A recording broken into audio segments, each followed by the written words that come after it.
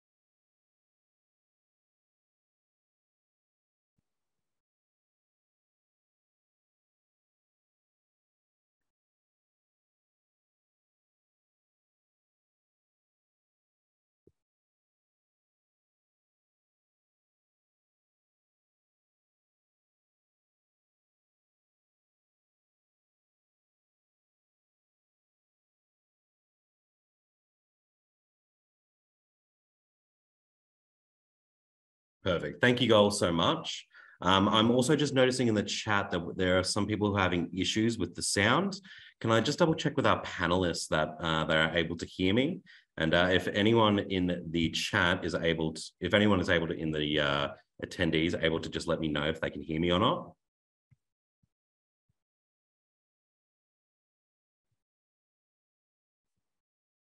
Okay, I've got one thumbs up, a couple thumbs up. So I think we're doing all right. Lovely. So if you do have any issues in regards to the sound, I would suggest going through the app. Also, we will be recording this meeting tonight. So if there is any issues in regards to not being able to hear the sound, we will have a recording of this. So yes, a big thank you to everyone who's joining us here live and to everyone who submitted questions in advance. Or perhaps you're now watching this as a recording. If so, hello to you and thank you for joining us. As I said, it looks like people are still arriving, but I'll kick on with some quick introductions for our panel tonight. Unfortunately, Gunai Kurnai woman Kayleen Williamson is an apology for tonight, but we have 3 of the Assembly's elected members representing the metropolitan area here to answer all of your questions. I'll let them introduce themselves.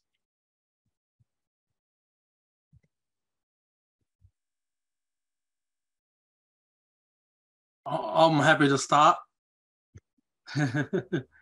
So my name's Alister Thorpe. I'm a Gunai, Yorta Yorta, Gunditj Ngarra, Wurundjeri Wurrung man, and I'm a member for the metropolitan region. And I'm just really happy to be here tonight and answer people's questions and talk about where we're at in the process.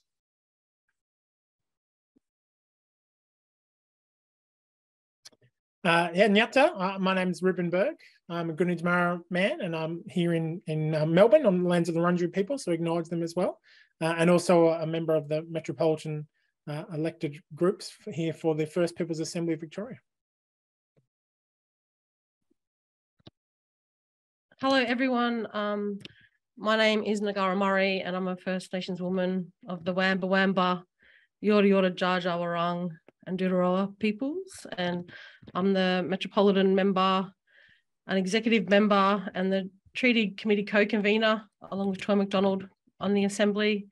And it's good to be here tonight. I acknowledge that I'm on Wurundjeri country, and I can't see any of our people that have joined us tonight. So maybe if you put in your chat where you come from or what lands you're on tonight.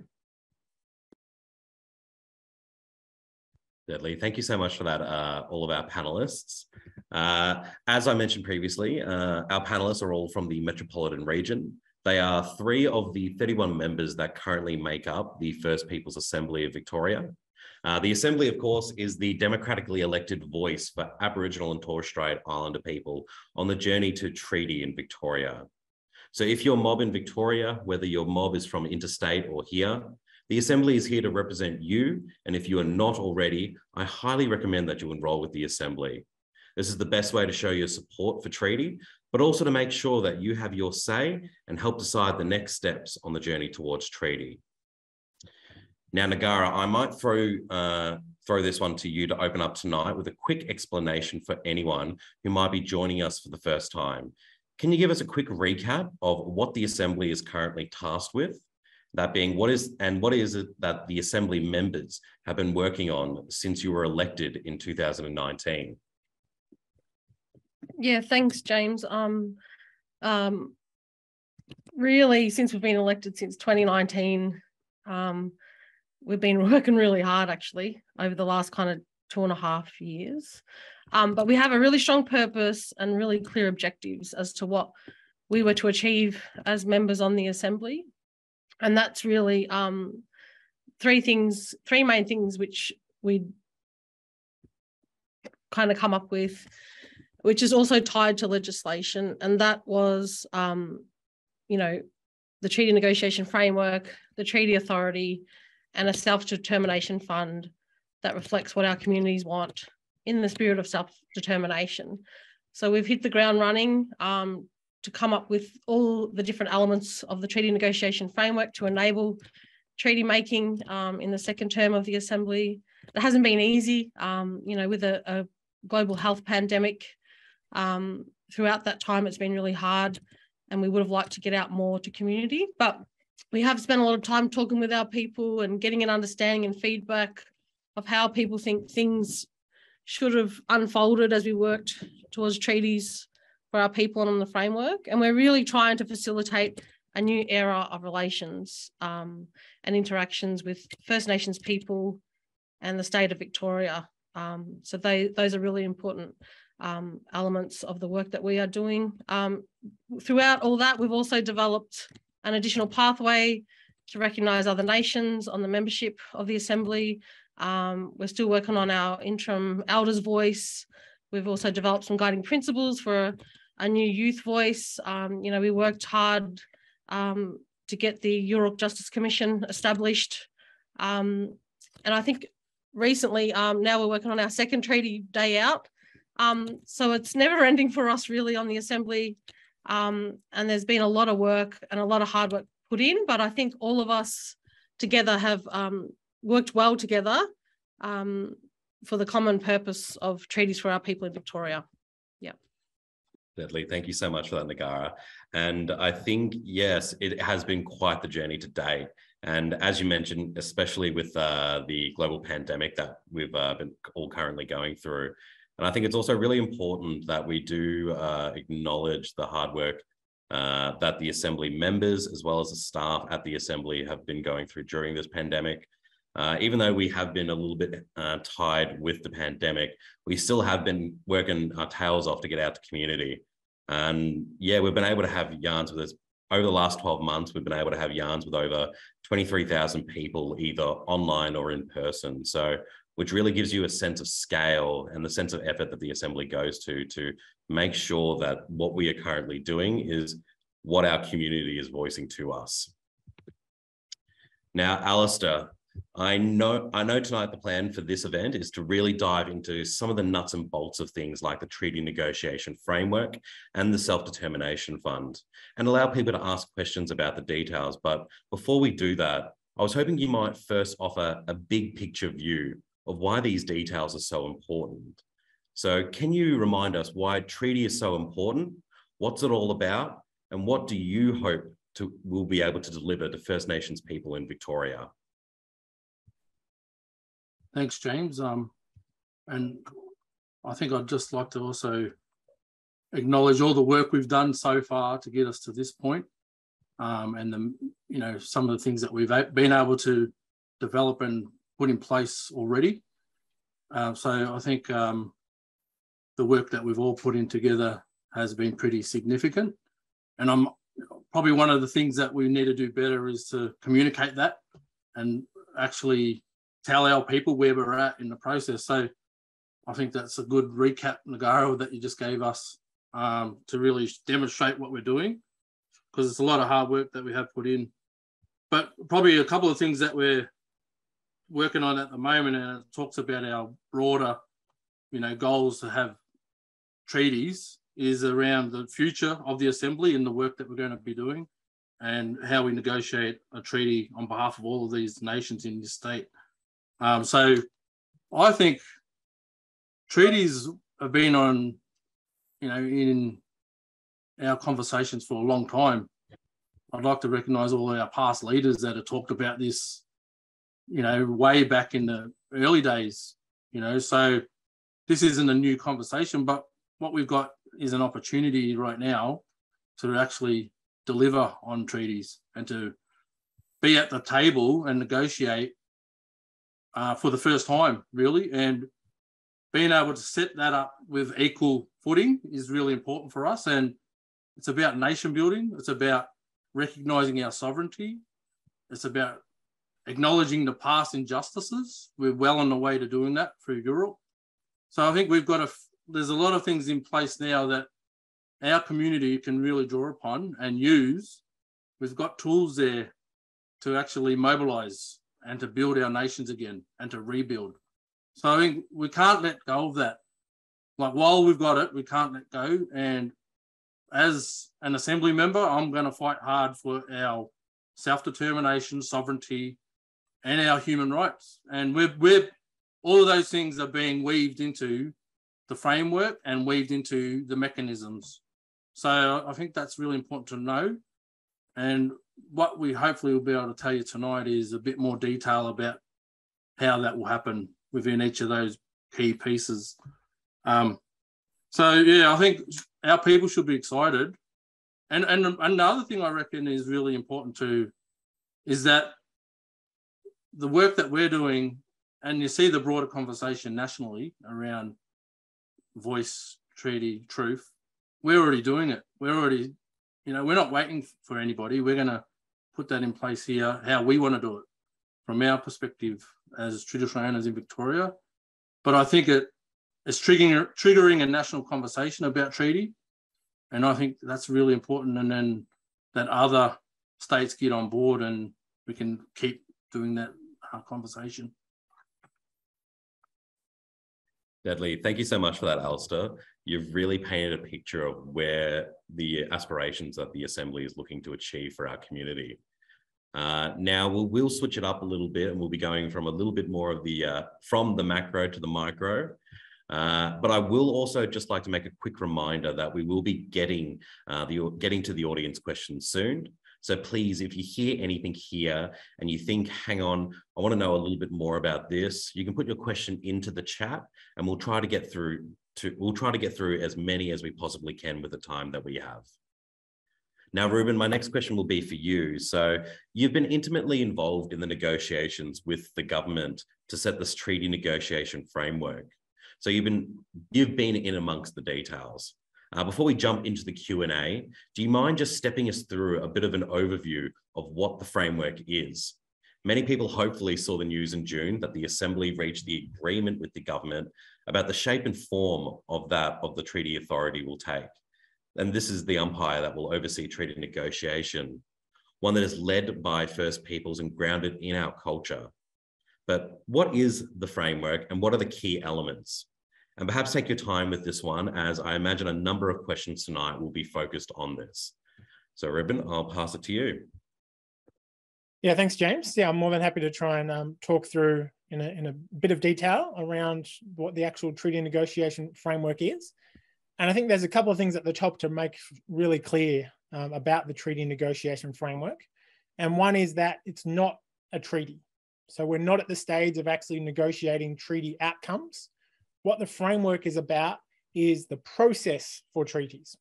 And as we've heard, it's been a long struggle for a long time to try and get this treaty conversation to happen. And that's because we haven't had treaties before. And because we haven't had them before, it's a bit of an unknown about what the process should really look like to actually have treaties. So the framework is the document we've been working on, drawing from community input, drawing from member input, and negotiating with the state about what that process for treaties is going to look like.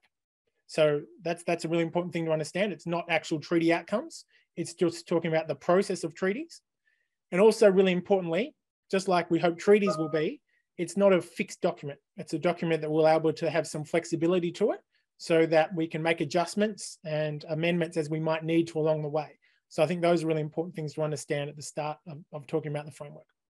But so what does it actually do? What it does is it spells out a few really important things. So the first thing it tries to talk about is kind of the overarching principles of, if you are going to be a part of the treaty process, you know, what do you need to be kind of agreeing to? And it sets out some of the guiding principles that parties, so when a party is a group that's going to be part of the process, whether that's the state, whether that's a traditional owner group, whether that's a statewide body, whether it's local councils, whoever's participating, that's referred to as a party. And so the parties to the process need to agree that they're going to follow certain protocols, that they're going to behave in certain ways, which is about being respectful, which is about being mindful of other people's views, a whole lot of those things that you need to agree to be part of the process. That's an important element. The other really important thing it sets out is then, who are those parties? Who is it that can participate in a treaty process? And what we've been really strong about in the work we've been doing as the Assembly, hearing views from community, is that we want to make sure that that process is as open as possible. And so we recognise that there are already groups with rights that they've attained from the state or from the Commonwealth. And so we're recognising those rights within that process. But we're also recognising that there are other groups who might not have that status yet or might not have chosen to pursue that. And we made sure there's an avenue within the framework to say that they can come along and put their hand up and say that they want to be a part of the treaty process. And so that's one of the important things that the framework sets out. Who is it that can be a part of the process? And to do that, we set out these things called minimum standards. And so that sets out what is it that you need to achieve to say that you are eligible to participate in a treaty process. And that talks about things like, you know, what is the area of country that you want to actually have a treaty on? How are you ensuring that you're inclusive of that community, of the traditional owners on that place, but also of other First Nations peoples of that place? How is it you're making sure that you've got the right leadership in place to be able to make decisions on behalf of that community? And so those are the types of things that we've said about trying to put as those minimum standards. Really importantly, and we'll talk about those minimum standards, and quite distinct from what we see in other places, is that the state has no role to play in deciding whether a group meets those minimum standards. It's up to groups to say that they feel like they meet it, to put it out to community to see if they meet it, and then ultimately for the treaty authority to work with groups to try and address some of those things. So that's a really important part of the process of the framework that we're putting in place. That's for the local traditional owner-based treaties that we've set out within the framework. And so the framework does set out two different types of treaties that could be achieved through this process and has been agreed to with the state. And that is that you will have local traditional owner-based treaties that will deal with local business, but there'll also be a statewide treaty as well. And the body who's going to be doing that is, we're putting forward that it will be the Assembly who will be able to play that role. Really importantly though, it's not the Assembly as we currently are. It would be the Assembly after another set of elections, where it's been really clear that the intention is that people can come out and vote for who they want to be at the table to negotiate statewide treaty. So that's the proposal we're putting in there at the moment in terms of the framework for those two different elements, the statewide and the local traditional owner-based treaties. They're also, really importantly, within the framework, minimum standards for the state. So it's not just assume that the state is ready to come and negotiate. There are requirements that they have to meet to show that they're ready to sit at the table, which includes things like ensuring that they have the proper authority to make decisions, that they are inclusive of the broader community as well. They're bringing the broader community on as part of these conversations, and their commitments as well that they're going to follow those processes about being respectful of taking into account our cultural law, our authority, all those sorts of things are things that they also have to commit to be a part of the process. So once we actually have parties actually sign up, the framework sets out that you put it on a database, and then you go through a process of forming a delegation, which is going to be one collective group that will negotiate treaty for one particular area. So the idea is not that there will be overlapping treaties, there will just be one group who will negotiate treaty over one particular area. But the process of determining that group, that delegation, will be up to communities to be involved with. It's not just based on the existing status groups. They will have a role to play within that. We need to ensure that their rights are still recognised, but it will be open to all groups to put their hand up and say they want to be a part of that delegation, and it will be the treaty authority who facilitates that. So once we actually have these delegations, we've got these groups who meet the minimum standards, we've got the state who meets the minimum standards, then the framework sets out the process that happens next, and that is that the groups come together, the parties come together and try and work out what is they want to negotiate as part of treaty. And a really, really important part of the framework is that there was an opportunity within legislation where the state could have said these certain things are not able to be negotiated. It could have said that, no, we're not prepared to negotiate on certain aspects of the state, how they run things.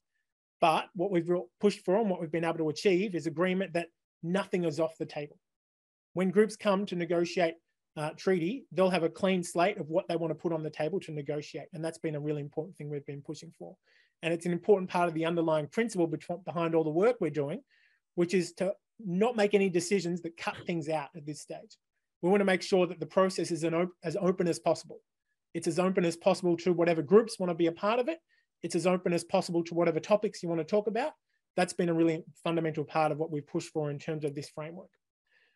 So you then talk about what it is that you want to actually achieve, what do you want to negotiate on, and there's a process then whereby the treaty authority can support those conversations to make sure that those negotiations are done respectfully, that they are taking into account Aboriginal law and cultural authority, and so that you can have those conversations. And there's also a really important element of the framework in that parties, when they're coming to negotiate, can agree to interim agreements. So you could look at a treaty process whereby it's only at the very end, after you've resolved every little thing, you actually finally have a treaty, and that could draw things out quite a long time and you won't see any outcomes for quite some time. But the framework importantly sets out that you can reach interim agreements. So you could do smaller little parts of your agreement as part of treaty along the way and agree to those and start to implement those without having to have resolved every single part of it. So that's another really important part of the framework, that it sets out the capacity for interim agreements. There's also then a process for what happens when you finalise it. What's the process for finishing off the treaty process? And importantly, allowing again a chance for flexibility, that groups could go back and negotiate different aspects of that if they choose, but a process for ensuring that it's formalised. And we're pushing in certain ways to make sure the state can recognise that in the highest level possible, whether that's for a statewide treaty to recognise within the Constitution, whether there's legislative change that needs to be made to recognise those treaty arrangements. That's also a really part of formalising the process. And then once you've formalised the treaty, it spells out also the ways which you're going to make sure that groups are complying with that treaty. So it's not just a case of signing it off and then who knows if anyone's going to follow it or not. There's processes that can be set out about how you're going to make sure that the things that have been agreed to are actually happening. And the treaty authority can play a continuing role in that. So that's a bit of a snapshot about where things are at in terms of that framework. I'm sure there's going to be lots of other detailed, nuanced questions there, but the really important things, just again to reiterate, it's not about finalised treaties. It's not about outcomes. It's about a process for treaty. We've tried to make it as inclusive as possible at every step of the way. And there is still that flexibility. If there are stuff we do need to change down the track, that we can do that as well. Can I just add on? Sorry, James, can I add on to? Not a problem, Alister. The floor is yours. So, and the framework's actually in draft at the moment. So we've still got to have a decision to make as an assembly about that framework. So that's coming up in our next chamber. But I also wanted to just highlight the importance of the Aboriginal law and cultural protocols within the framework. It's been put up front, and it's a tool that our nations can use to actually determine how treaties are done on country. So I think that's a really key element of this framework that everybody should really look at in detail. And probably the other thing is, I know we've got fact sheets about the framework, is that right? About where we're at with it. So I think that might give you another way to look at it and visualize how it's going to actually work. So maybe we can share them with whoever wants to see those as well. Thank you for that, Alister. And basically, there's a lot of information that's been squeezed in there. And as Alister was alluding to, we do have a lot of resources on our website in regards to the treaty negotiation framework. We on our on the events landing page, as well as on our website, there is a link to a video of a 20-minute presentation that Rueben gave recently in regards to the treaty negotiation framework. So if you are looking for few more details or a way of digesting it in a little bit of a slower sort of manner, you can jump on our website and have a look at that video. Now, hopefully that's given all of you a really solid picture of why we're here working towards this thing called treaty and what's happened so far and where we find ourselves at this particular point in time on this journey. So now I'm going to jump into the Q&A component of tonight. I might start with the questions that we currently have from our attendees tonight. So I'll start with the first question from Davina, and I might throw this to you, Ngarra. Can you please tell me how us mob, whose traditional country is elsewhere, i.e. Queensland or South Australia, how do we fit within the treaty? Yep. So obviously, through colonisation, we've been dispersed and moved around, and we don't all live on our traditional lands. And what we've made sure within the framework that it's inclusive of all First Peoples and Aboriginal and Torres Strait Islander people that live in Victoria will benefit from treaties here on country. So they'll be absolutely included in that process. And that's just our way of doing things and doing business, that we're inclusive, that we don't leave anyone behind. And the framework, as I said, it's very inclusive of all peoples that lives on our country here in Victoria. So that kind of answers the question, I hope. And we've also been really big on encouraging inclusion and unity, but with an emphasis as well on the importance of cultural authority and decision-making as First Nations, but also centering Aboriginal law and cultural authority. And obviously that means everyone that lives on our beautiful lands here in Victoria. Deadly. Thank you so much for that, Ngarra. This one I might throw to you, Rueben. What will treaty mean and achieve for my Gunditjmara family living in Naarm? Yeah, so I mean that's the kind of the aspiration is where we're all heading towards, is what treaty outcomes will actually mean for our communities. And it will be different for different communities based on where they are and what their association is with different places. But if I look at it at a kind of the top level from my mind about what treaties can achieve, I guess regardless of where you're living and where you're from, to be honest, is what we're trying to do through this treaty process is we're trying to take a whole bunch of decisions that currently are made by the state, are made by government, are made by bureaucrats, and take those decisions and move them away from the state. So that what we want is, if there's matters out there that directly affect First Nations peoples, we want those things to be decided by First Nations peoples. That's what treaty will be able to achieve in my mind.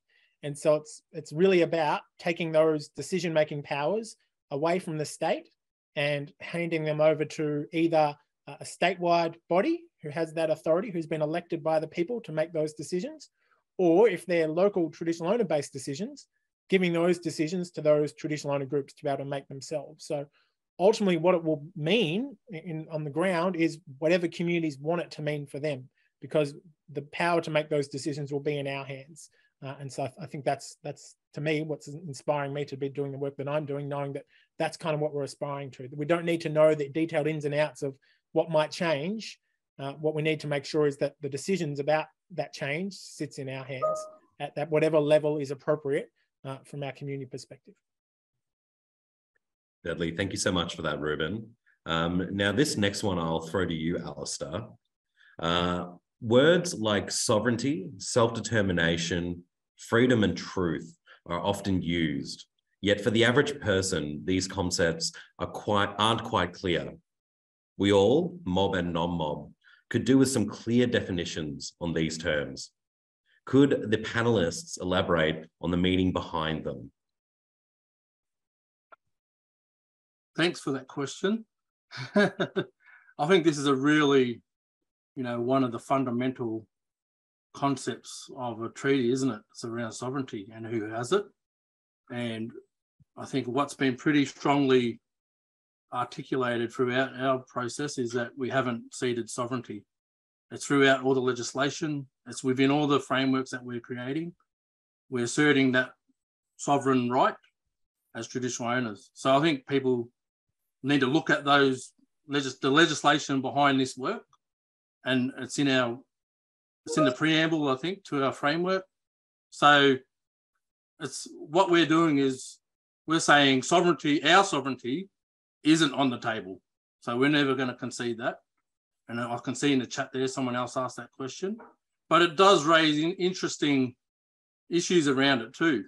I think Australia is going to go through a change. We're in a time of change around sovereignty. And so I think we're going to actually ask that question fundamentally as Australians too. So what does that mean? But in this process, we won't concede it. The other definitions there too, I think we've built that into a lot of our documents, a lot of our pieces of work that we've already done. So we have defined it to a degree. It's probably useful for us as an assembly to put together a glossary of that. I think someone mentioned that. I think that would be a good idea, have a shared understanding of what we mean. But also, ultimately, it's up to the group to determine how they practice this. This is the beauty of this. It's going to be up to your traditional owner group to do that. You're going to have to determine what that means for you and for your nation. And when we do a treaty, that's on the table, how you want to define it. And I think people got to grab hold of that. And so that means you need to mobilise, get active, be part of your group. Don't wait on the side and then, I think now's the time to contribute. So I think the great questions in this chat too. I really love the questions that people are putting through, and anything that we can't answer, I hope our team will capture, and maybe we can send out a bit of a response afterwards. But I think there is a fear there around sovereignty about that. And I understand that. My family's been heavily involved in that idea, how we exercise it as Aboriginal people. So that's not ever out of our minds. And the next assembly that goes through and starts to negotiate will have to embed that within that treaty negotiation. And it's going to be a challenge. It is. I'll be honest about that. We're going to have to really fight hard to have that respected. But that's what it's all about. We have the opportunity right now to do that. Thank you so much for that, Alister. Now, this next one I might put to you, Ngarra. Where are the foundations of the process coming from for those treaty processes? So in a sense, where are we gaining our knowledge from in regards to past achievements from other nations in regards to the treaty process, and how are we incorporating those into our own processes during this journey? So everything that we've talked about over the last 2.5 years, but as Alister said earlier, this goes way back when our people have been calling for treaty for so long. So everything that we feed into the framework is from all those conversations and yarns and dialogues and everything we participated in for a long time, but mainly, over the last 2.5 years. And we've always considered feedback from our people to feed in. So all the cup of teas and yarns we've had and people ringing us up, asking us and having the big yarns, that all gets fed back into the process. And we're taking ownership of that process because for too long, the government's had the power, and we're taking that power back and putting it into our hands to say, this is what we want. when it comes to treaties on our country. So I think that our mob need to know that we've always got them in the back of our mind, no matter what we do. And all those yarns we've heard growing up as kids to now, we consider all that knowledge that we've fed into this process. So it's really exciting. We've still got some work to do to rebuild our Aboriginal governance and build on our own collective cultural identities and collective decision making. But we're in a really good position, I feel. So yeah, everything, it's a combination of all our brains on the Assembly, all our traditional owner groups, all the people that live in Victoria, all Aboriginal and Torres Strait Islander people. Sorry, my son's phone's going off here. But yeah, that's kind of from my perspective. And we've communicated with community in many different ways. We've done surveys, we've got out in communities and talked with them.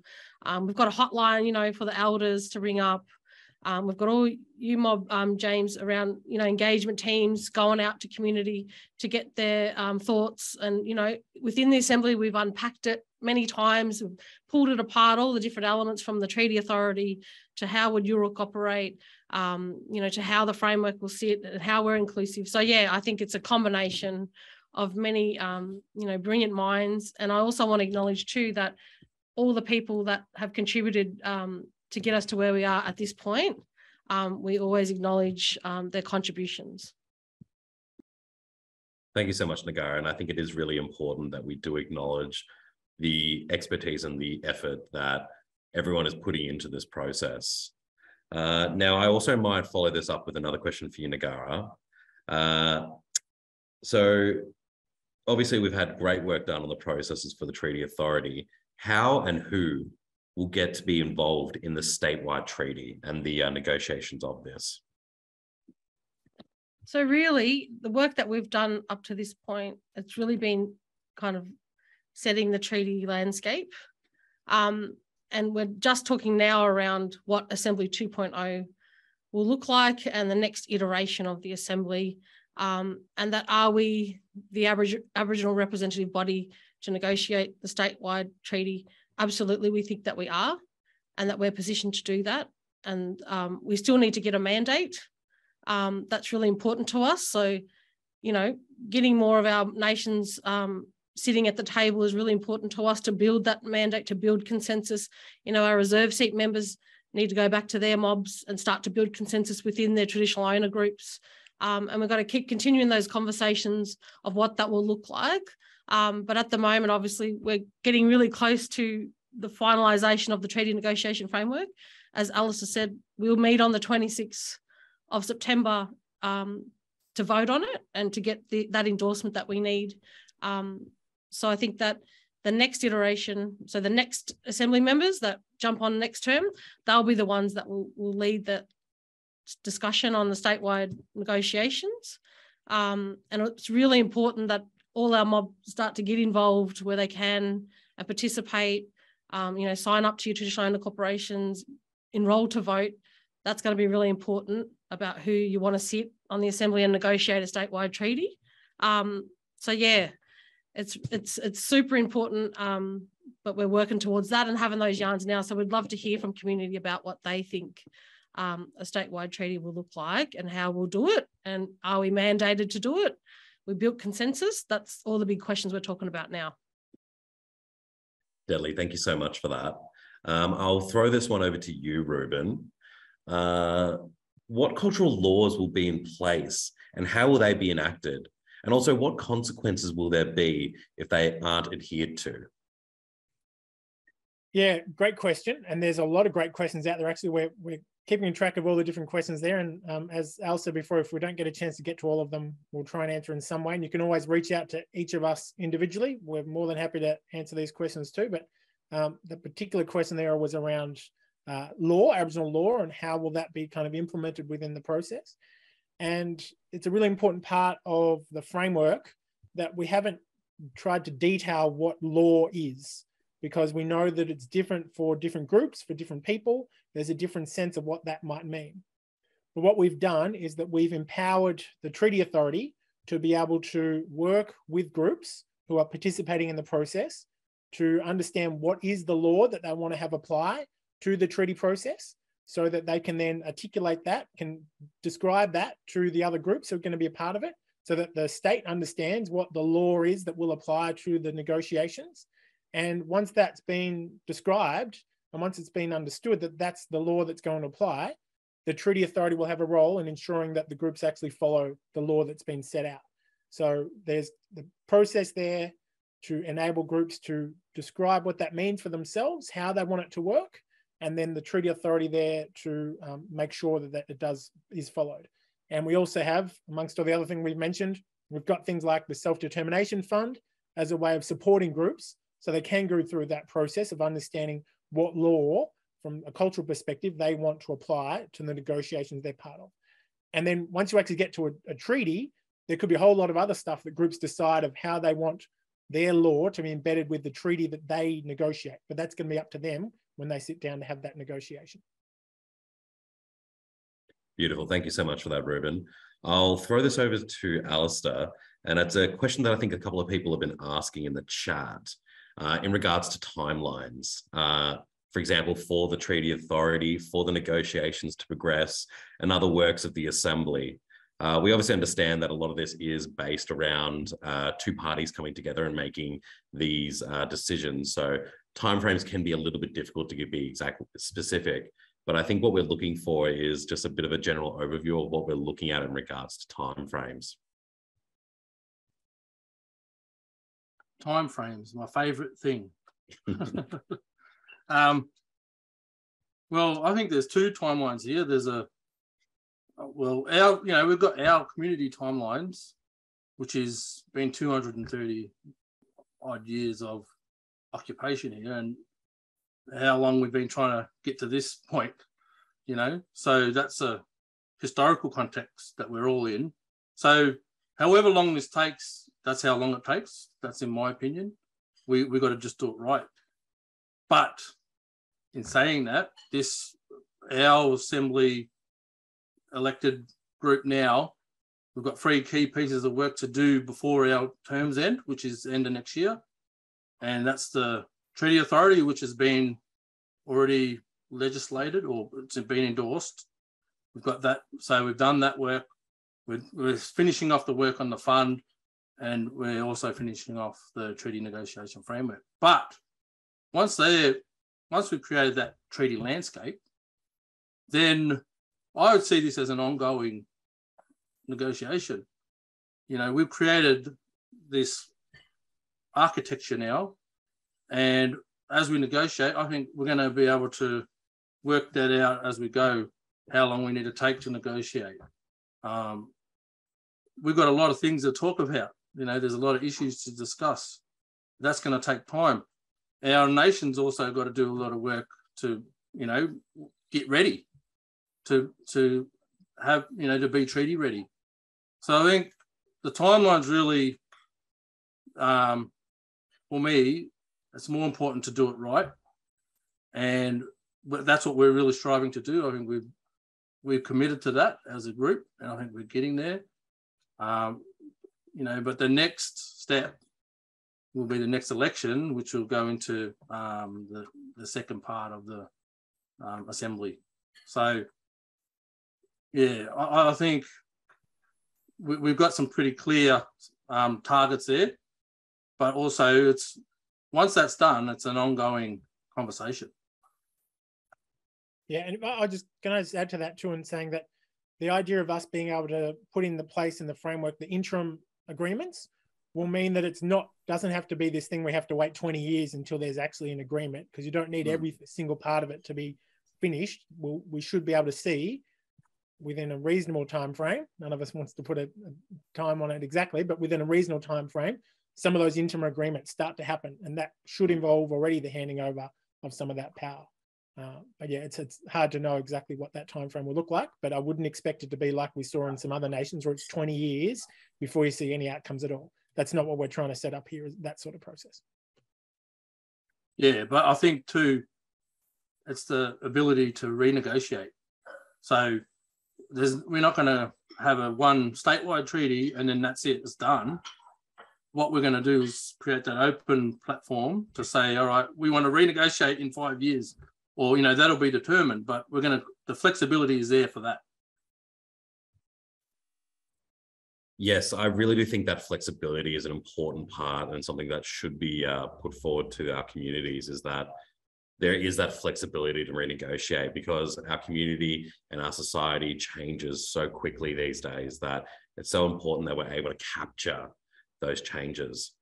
And I also think it's really important that we are making sure that we are working on our community's timelines and we're not rushing this process. I think it's really important that we make sure that the work that we're doing is as detailed as possible, and we're making sure that our community, both our mob and our allies, are walking with us on this journey. Now, Rueben, I might chuck this one to you as well. So will the treaty process enable the Ngarra Wurrung to be able to negotiate their own treaty? At the moment, the Ngarra Wurrung country has been divided between two other nations. We have been extinguished by their raps without free and prior and informed consent, as per the UNDRIP. Can we represent ourselves as the sovereign people of our country? Yeah, thanks for that. Thanks, Uncle Vincent, for that question. So what will happen is, what we're trying to do through this process is make sure that everybody has a chance to be included as part of the treaty process.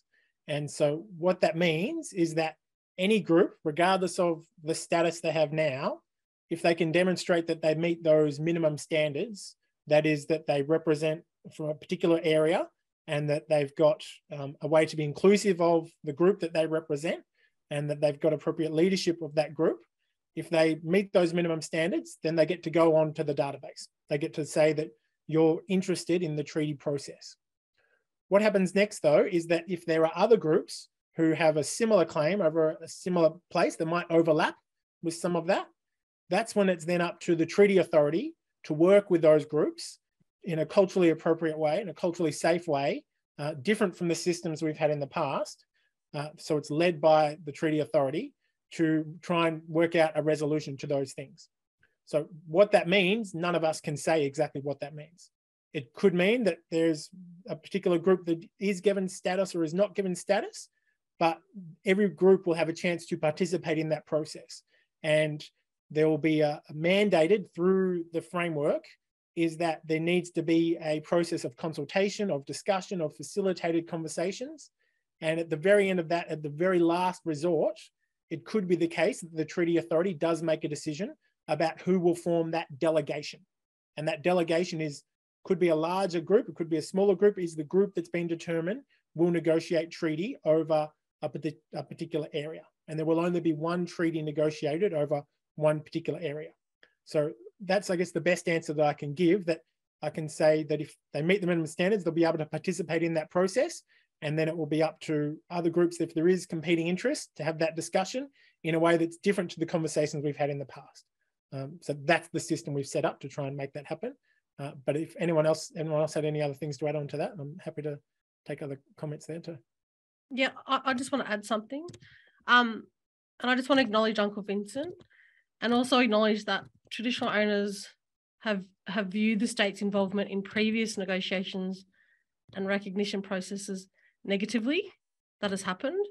And I think one of the things when we came onto the Assembly was that we're unravelling all of these imposed systems and structures and legislations we're tied to, and even the government defining who we are as peoples, our identity. So trying to take more control back around that. And as Rueben said, we're encouraging inclusion and unity. And if groups don't have that and they're leaving people out or excluding, well, then they won't be eligible for treaties, because we're trying to unify our people here. And I think that's why we're trying to have really flexible, inclusive and unified mechanism for enabling traditional owners to collectively come together and negotiate. And that's going to take time as well for us to come together. And I think the cultural mapping and the nation building, that's all really important elements. And even nation to nation dialogues and coming together. I think, we're probably going to need treaties amongst ourselves to start to come together and have those dialogues and conversations. But I just wanted to acknowledge that, and Uncle Vincent, I know you've put a few questions in the chat. Thanks. Thank you for that, Ngarra. And I might pose another question to you. Now, just before that, I would just like to reiterate something that the panelists have all three have said. We obviously are going to be trying to get to as many questions as possible tonight. If we are unable to get to every single question, or if you want a bit more details, what I'll be doing at the end of this webinar and Q&A is I will be putting in my work email. So what I would then suggest doing is passing on those questions to me, and I'm more than happy to pass those through to our members and get a response and reply that back to you. So yes, in regards to the question I had for you, Ngarra, how will the Self-Determination Fund be managed? And what safeguards are there so everything is always done above board and in the interest of community? Yep. So the Assembly is negotiating the establishment of a First Peoples controlled and managed self-determination fund. And that's for us to drive our own economic institution. So our own priorities and aspirations, and how to determine how to build capacity and wealth and prosperity for not only all our mob now, but for future generations. So we'll be responsible for managing and administrating that self-determination funds. And that means that's our people making decisions around financial resources. And obviously we'll make sure that there's strong accountability mechanisms in place around that. We've had a huge amount of work that's been put into the self-determination fund. And it means also that our people will be making decisions about those financial resources. And that's to get people at the table, because there is that imbalance of power. So trying to get equal footing, getting our mob at the table so that they're armed with the right skill sets, the right expertise, the right negotiation teams to be able to sit at the table and negotiate their treaties. But we've done a load of work around it and the way that it will be established. And it's a really exciting piece of work. Thank you for that, Ngarra. Alister, I'll ask you this one. Could you explain clearly how this process is not endorsing sovereignty to the state of Victoria, or are we endorsing the state's sovereignty through the act of committing to treaties with them? Thanks, James. I think I probably touched on that a little bit before about the sovereignty issue and how we're not conceding sovereignty. We're not ceding sovereignty. We're, throughout all of our materials, everything that we're putting in place, that's not on the table. So I think that can be sort of that fear. We hopefully can put that to rest.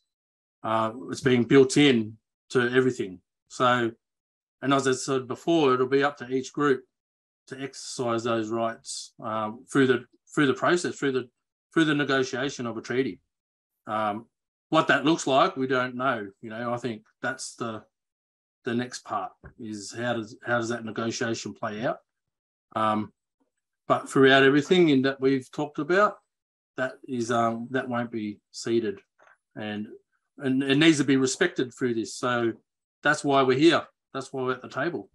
I think that's an acknowledgement there inherently of our sovereign rights as nations. So yeah, I think you know, it's a question that will have to be unpacked a little bit more as we go through too. Thank you so much for that, Alister. Rueben, I'll throw this one to you.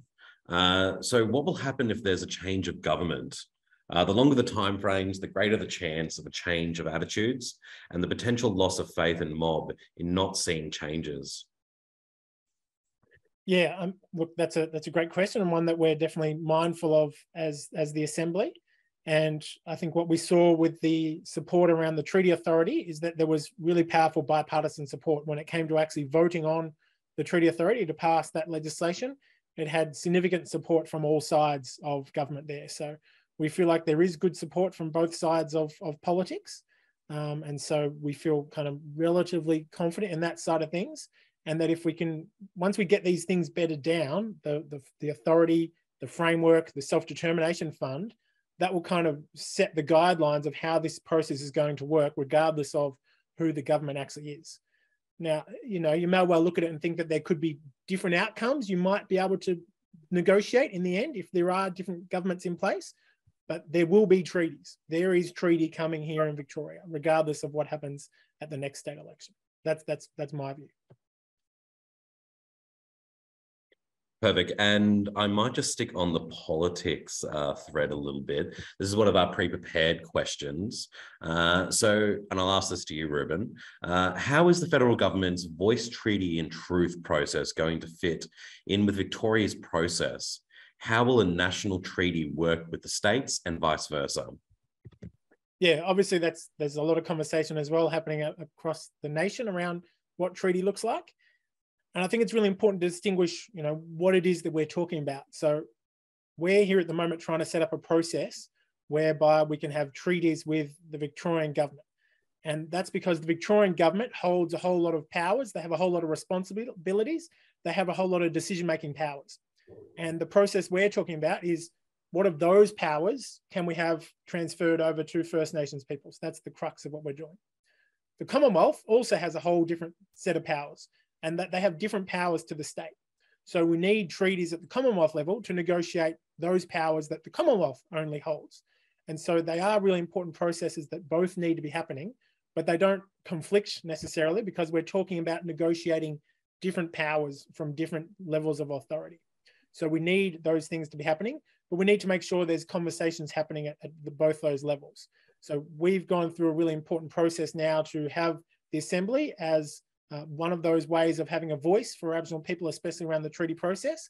And we want to make sure that there's alignment between what's going on at the Commonwealth level around voice and what's going on at the state level. So there needs to be an interaction between them, the two, but I don't see them as being conflicting. They're about a different set of rights that can be accessed from different levels of authority. Perfect. Thank you so much for that, Rueben. I think it is really important that we do acknowledge the work that is currently being done both federally and via Victoria State. As you said, both do not have to be separate entities and conflict with each other. This is something that one can inform the other and vice versa. Now, I have a question from Uncle Anthony, and I'll put this to you, Ngarra. So if I understand correctly, the negotiations process is and always will be a live document for the treaty negotiation framework. Is it adjustable in terms of the self-determination fund, of ownership of land, spaces and responsibilities to care for country? Yeah, so that's a big question. Maybe can you just repeat the first part of it? Not a problem. So if I understand correctly, the negotiation process is and always will be a live document for the treaty negotiation framework. Yes. Is it adjustable in terms of the self-determination, of ownership of land, space, and responsibilities to care for country? Yep. No, that's a good question and big question. Yes, treaties will be a living and evolving document, and it'll be monitored and upheld at the discretion of the traditional owner groups and the parties that they enter into agreement with. And it will also be up to the traditional owner groups, the content of those treaties, because obviously we've got a statewide treaty. There'll be many treaties because then we've got all the local traditional owner treaties. And obviously that treaty that the groups enter into with their party can be amended by agreement of the parties. And I'm sure, as I said, there'll be many treaties and parties that will negotiate their subject matters, which would definitely include land and waters, our country, land back, and I suppose that's their business and at the discretion and determination of those groups that are entering into the agreements. So I hope that answers the question. Thank you so much for that, Ngarra. I'm just delving into a few more of the questions that were submitted to us earlier. And I'll put this to you, Rueben. In our consultations, we've heard about how existing state-run processes have failed to meet First Peoples' aspirations. How will treaty be different? Yeah, I mean, I think there are some really important ways that hopefully we've highlighted for people already around how this will be different. But the really important part of it is that when we're talking about how groups want to choose to identify who has the right to speak for country, it will no longer be the state who plays a role in deciding those things in terms of the treaty process. It will be about facilitating those conversations, or about unity, as Ngarra was talking about, and that will all be facilitated and overseen by the treaty authority. and that's an independent authority it's not controlled by government. They don't report to a minister. They're totally independent. And so they're the ones who will be able to bring important elements of law, Aboriginal law and cultural authority as defined by how those groups want to define it to resolve some of those things. So that's how it can be really quite different from the things we've seen in the past. And also just want to make sure that we understand and reflect too around how it will be hopefully be different for Aboriginal and Torres Strait Islander peoples living here in Victoria who are not traditional owners, because we've spoken a fair bit around some of those traditional owner treaty aspects of it. And there's two important ways that I think that this will be different for them as well. And that is that there's a clear spelling out within the framework that traditional owner groups will need to make sure that they're consulting and engaging with Aboriginal peoples who are not traditional owners, who are not from that area, but are still living in that area and have an interest in what happens. But absolutely at the statewide level, when we talk about statewide changes, those are things that are not just going to affect traditional owners. Those are things that are going to affect all Aboriginal and Torres Strait Islander peoples. And the decisions around that will sit with this overall body that will be able to make those decisions and not with the state. So that's another really fundamental shift from where we see things at now, in that we're empowering traditional owners. We're also trying to ensure that we're empowering other Aboriginal people who are not traditional owners from here in Victoria to make sure that there's outcomes for them as well through this process. Thank you for that, Rueben. And I might stay with you for this next question because I believe you'd probably be able to give us the best sort of overview of it. On the Self-Determination Fund, is that going to come from government? And how do we ensure it continues? And also in line with that, I think it'd be really beneficial for our audience if you would give us a bit of an overview in regards to the Self-Determination Fund, as we have looked at the treaty negotiation framework quite substantially tonight.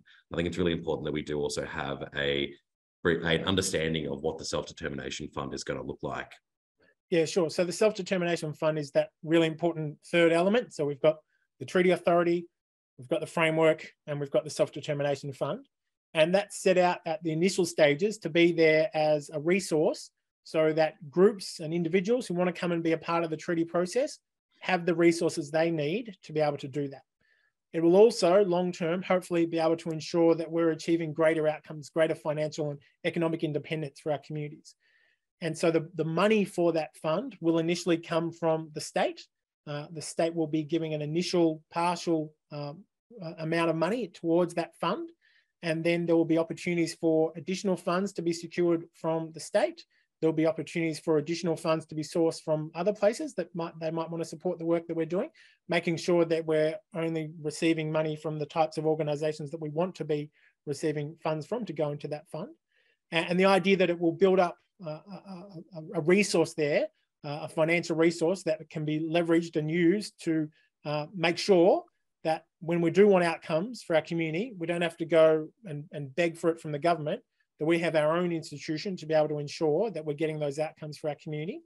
And one of the things I'll be aspiring to, if we're able to be a part of the next process, is making sure that there's guaranteed ways of ensuring funds goes into that type of fund through things like proportion of taxation, a guaranteed way that we're not having to seek permission to get funds. We just have guaranteed certainty there'll be a certain amount of funds going into that, and that the government has no oversight about what happens to those funds. We get to decide as First Nations peoples collectively what happens to those funds. That's the purpose of that Self-Determination Fund. Perfect. Thank you so much for that, Rueben. And I'll pass this next one on to Alister. Is it possible to create a clear definition of the difference between Aboriginal law, LORE systems, sovereignty, and Western knowledge of law, Western knowledge systems of law, LAW? Especially when government bodies and programs use Aboriginal language, it can be very confusing for mob and the broader community. Yeah, I think we're in the process of doing that through our work and determining what that is. But I think Rueben made a good point earlier about it'll be up to the groups themselves to map that out as part of that negotiation to say this is what our law is here. So it's going to be different depending on each group. But it's going to interact with Western law, definitely. There's going to be there might be times where that clashes, and how that affects the process is yet to be seen. I think we're all going to have to get ready and work out what kind of compromises we're going to have to make. The government will have to work that out too. So I think there's some questions yet to be answered about that. But we've created some really clear concepts within all the things that we've put together. So I think there's scope there, though, to adapt or to respond through the process. So, but really, I think, yeah, each group needs to be considering what it means. Right now, they need to be getting ready and working that out within their own nation. Thank you so much for that, Alister. And I'll ask this question of you, Ngarra. The right to progress with a statewide treaty, a statewide question is a big question as to how it'll be achieved. Is there a way to actually do that when our peoples have such unique experiences, needs and desires, and even whether or not they actually want a treaty? Yeah, that's a good question. And I think when it comes to a statewide treaty, that's what community agreed upon, is to have a hybrid approach. So we'd have a statewide treaty and local treaties. We're still obviously setting the framework and the ground rules around it. I think there's a lot of conversations we need to have across our nations around that and how we are mandated. How do we build consensus and become active citizens of our nations to be able to support what that would look like? But I think, once the framework's in place, it's going to be up to the traditional owner groups to find their entry point from that perspective. And then obviously whoever gets on the Assembly in the next term, they will be the ones doing the treaty making on a statewide level. So it's really important now that we get active, we contribute, we sign up to things, we participate, because that's going to be a big question for the nations. And we're going to need that support and that consensus. And some people will give their consensus, some people withhold it, and that's their right. But I think that's the conversations we're kind of having now leading into the next term of the Assembly when it comes to a statewide treaty and traditional owner treaties, here in Victoria. Perfect. Thank you so much for that, Ngarra. I do have a question here, and I'll put this to you, Rueben. Do treaties have any focus on our ancestral ties and the metaphysical world and how that plays a part in our lives? Or are treaties only looking purely at the physical? Yeah, I mean, look, that's a really great question. And like I've said, with lots of these things we've been looking at, we've tried to make this process as open as possible to all those considerations. And the idea that we're making sure we're referencing and acknowledging the significance of Aboriginal law and cultural authority. And with that, the ideas around the significance of elders and eldership, and ensuring that we're respecting the work of ancestors before us. To my mind, I think that leaves open all those possibilities to have those things considered as part of a treaty process. And it really is going to be up to the groups that go to sit down and have that next phase of negotiation to work out what elements of that they want to be embedded within the treaty process. Important though as well, I think we need to recognise though that treaty is really about taking the rights that the state currently has and making sure that we can hand them over. And there are some rights though that the state has nothing to do with, that regardless of what the state says, we can exercise those rights. And those are other things we need to be mindful of, that we're not necessarily dependent on the state for agreement about some of those things, about how we want to live our lives as Aboriginal people, that we can take control of that ourselves and hopefully through this process empower us to be able to take control of that as well. But not everything we actually need to ask permission for the state for as part of treaty. Some things we can just say, this is our right and this is what we're going to do. Deadly. Thank you so much for that, Rueben. Now, I'm just conscious of the time. We do have about 4 minutes left, so I will just ask this last question. If there are any more questions that our audience does have, I would suggest chucking them into the chat now. Our moderator, Megan, will take note of all the questions that we have here. And as I said previously, she will pass those on to me, and which I will be able to pass those on to our members directly for an answer. So this last question I'll put to you, Alister. Where is all the funding coming from, and how are we going to keep autonomy from government? Good question. I think that's to be negotiated. And we're obviously going to have an investment from the government for the first initial phase of the fund. I think Rueben mentioned that earlier, but we're going to have to make it sustainable. So we're going to have to negotiate that. I think that'll be a big part of that first treaty, that first statewide treaty. And traditional owner groups themselves might want to negotiate that, you know, in relation to their country, how that investment looks. So they're all on the table. I think that's the important thing. That's all on the table for discussion to be determined by our involvement in the treaty process. So that's the exciting thing, I think.